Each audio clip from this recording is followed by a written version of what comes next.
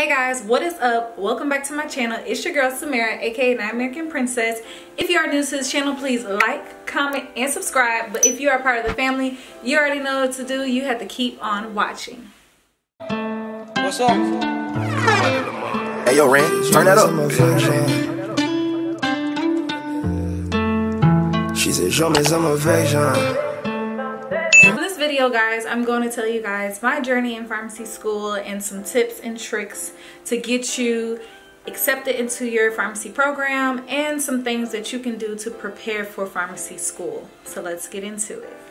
Alright, so number one thing that I recommend anyone who is a religious person, I am a religious person, so I always try to inform that have faith in God first before anything and let him handle all of your decisions and just basically the transition of you going into pharmacy school. So that's number one, okay?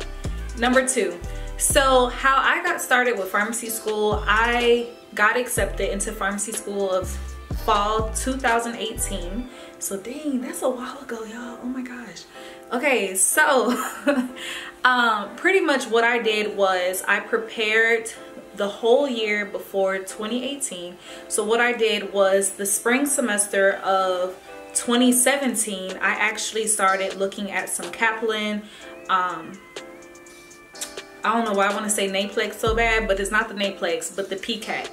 I was looking at some PCAT books, and I will definitely put the PCAT that I was looking at. It was the Kaplan book. I wish I had it, but I sold it because I didn't need it anymore.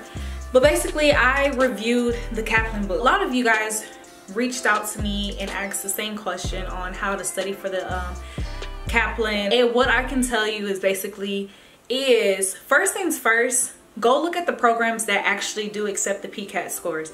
9 out of 10, some of the programs that you do apply for are not going to really care so much about the PCAT score. The PCAT is really so much of a standardized test just to kind of boost you up for say. It's almost like the ACT and the SAT. In my opinion, it's just about what you know and what you don't know. But honestly, start browsing, start window shopping the programs that you're interested in. And some of those programs may not even care or accept the PCAT score. They may just be more so curious about your GPA status of all your math and sciences. When I took the PCAT, I took it twice. So the first time I did pretty well. I really forgot what I made on that score, but I did very well to where I didn't have to repeat it. But I felt that my score wasn't good enough because I wanted to get into some really, really good programs. But I ended up wasting money and actually didn't do well the second round because I didn't really study for it. I kind of just played with it. So don't do what I do. Actually study for it and things like that. Now the first round I did study for it, and what I did was that whole summer of 2017, I literally went into the paint. I made sure that I was studying at least Monday through Fridays. I had the weekends off. I literally had maybe about 5 days out the month of a day off just to myself where I can just kind of enjoy myself, whatever the case may be. But I was strictly to that NAPLEX book. Guys, I don't know why. The PCAT book, okay? So don't worry about the NAPLEX. You'll worry about the NAPLEX after pharmacy school, but you're trying to get into pharmacy school, so don't worry about the NAPLEX. There are some tutors that you can buy, but I don't believe in buying a tutor when everything is free. So if you are hesitant on physics or any science courses within that book, I suggest you to go to your advisor or some tutor that specializes in that course so you can get some more assistance and things like that. Because honestly, when it comes to the PCAT, I remember strictly nothing but math and science. It was a little bit on the English and things like that, but English wasn't a weak point for me, so I didn't really look at the English section too much. It was more so the math and the science. So make sure that you're taking your math and your science classes seriously. Number three, what I did after I basically got the score that I wanted, I already had 5 schools that I wanted to attend. So it's based off your preference. I had 5 HBCU pharmacy programs that I was interested into because I did go to an undergraduate HBCU, so I just wanted to keep the tradition going, and I just love my HBCU, so why not go to the HBCU? So I picked 5 schools. Now you don't have to choose 5 schools, but I did, and I wanted to have different options, and these 5 different schools and these programs were within different states, wanting to see a different atmosphere, a different environment, and plus we're young, so like use the opportunity to kind of adventure out if you have the funds. So, and even if you don't, still do it while you can, because there's still some scholarship opportunities that you can get from the program, as well as scholarship opportunities from your school. Now, some of the schools that I did apply for didn't go through the PharmCAS application process. Some of them just went directly through their website. So make sure that you know that, okay, this school may not have to go through PharmCAS, which is, I really like that idea, because you don't have to go through all of those extra funds, extra fees, all that extra stuff that PharmCAS kind of has going on when it comes to just the school just doing their own thing. They kind of just have like a one standard application process, and then that's it. So I made sure that my schools were either on PharmCAS or not, and I was really active. I really talked to the advisors at these schools. I really made sure that my name was made aware to these advisors at the programs, and as well as the director of the programs and things like that. So with that being said, I did send out emails to the directors, and you guys don't have to do that, but I did that just to kind of introduce myself and to ask some questions that weren't asked on their factual sheets that they have going on their websites.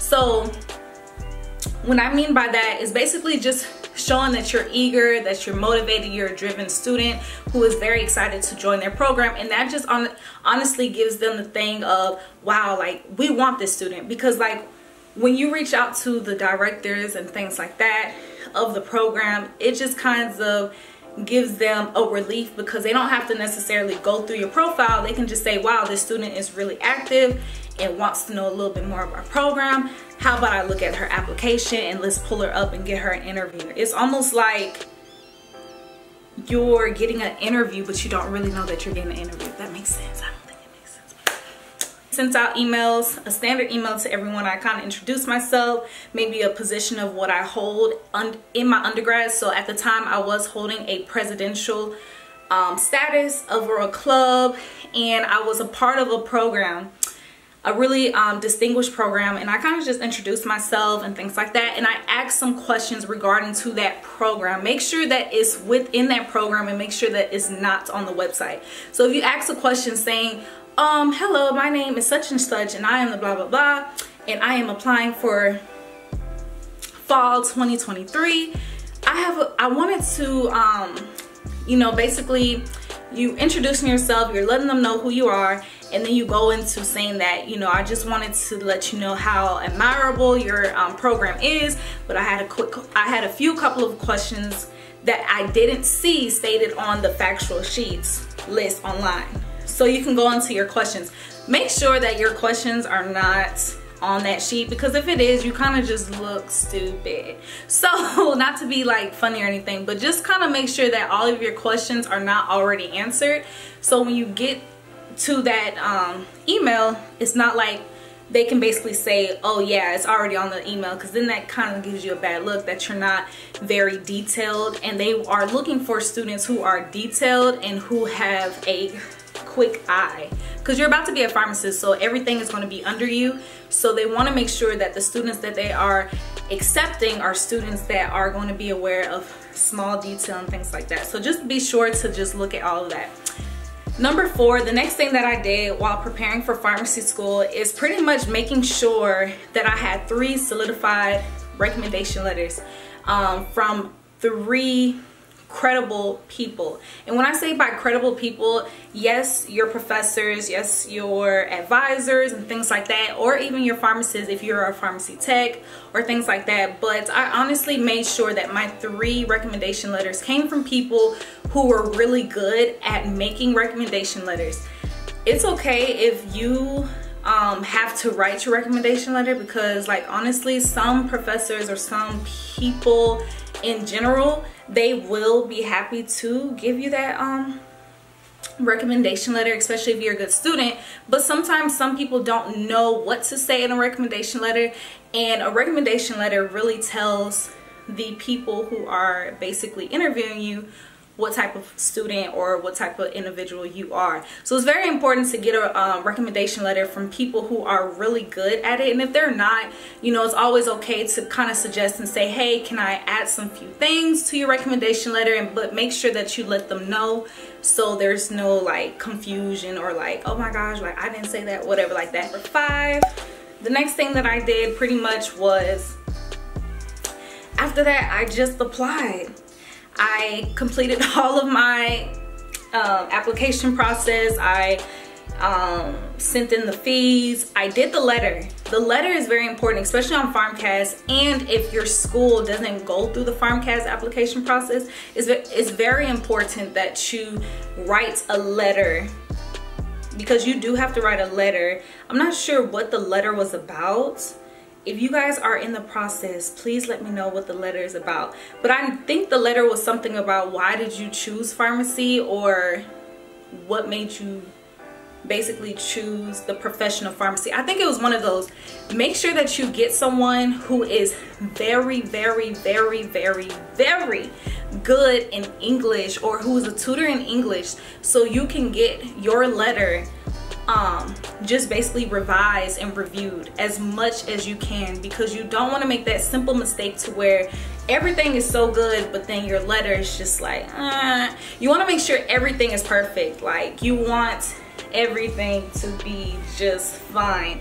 So just make sure that everything is checked at least two times or 3 times, not just once, 2 times or 3 times, making sure your grammar is okay, making sure that your punctuations are straight, all of that.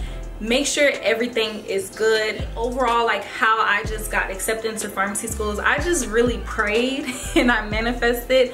But I just really prayed. I prayed to that man above, God himself, because honestly, I can't tell you guys what are some things that helped me get in, because God got me in. But what I can tell you is what I did do to get in. I made sure that my applications and things of that nature were up to par, and I also made sure once I sent out those applications, I sent all of the advisors, like I told you guys previously, an updated email, or I called them to ask them about the application status of my application. And that just kind of shows them that, hey, you're very, you know, eager, you're motivated, you're driven. And they always, 10 times out of 10, they're going to ask for your name.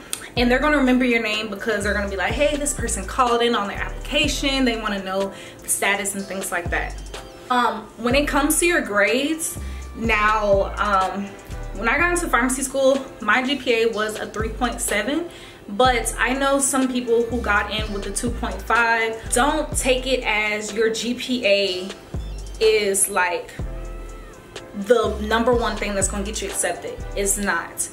Your #1 thing that's going to get you accepted, in my opinion, is your involvement with the school.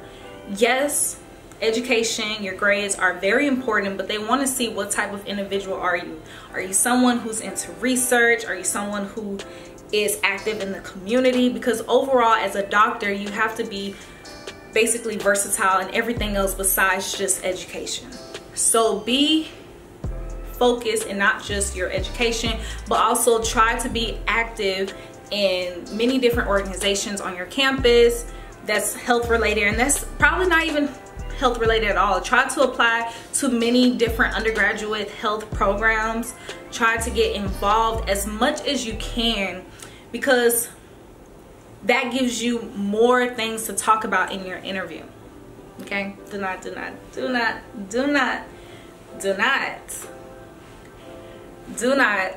focus just on your GPA, because the GPA is, yes, the GPA is I wouldn't even say the overall thing, but yes, it's something that's going to give you that ticket to get in for an interview, but it may not get you all the way in to get accepted into the program.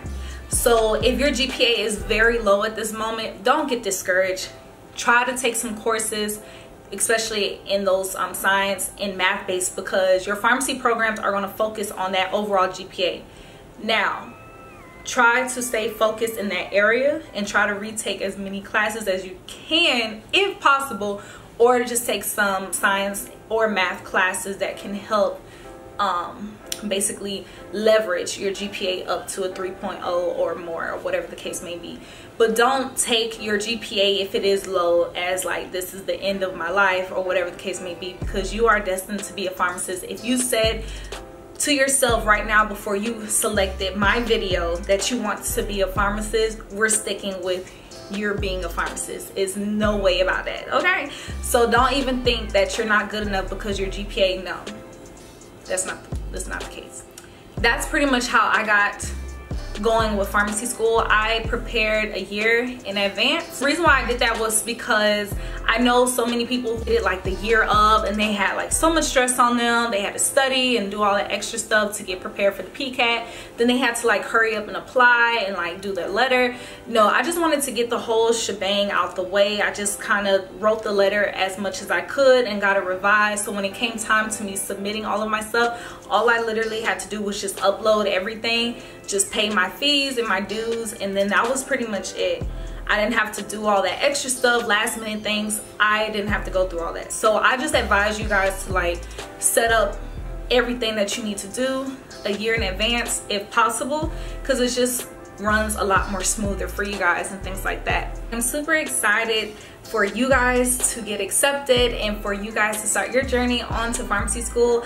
Like I said before, I hope this video has helped you to understand some things, and I hope I gave you guys enough tips and tricks on to get accepted into pharmacy school. If you guys want a part 2 to this video, just like this video, as well as comment some questions or things that you guys are curious about, because I know you guys have a lot of questions, and I had so many questions when I was in you guys' position, so I understand truly. If you haven't already, please like, comment, and subscribe. And if you're a part of the family, you already know what to do. Just keep on watching my videos. And guys, we are on the way to 2K. So just keep on rolling with your girl. Peace.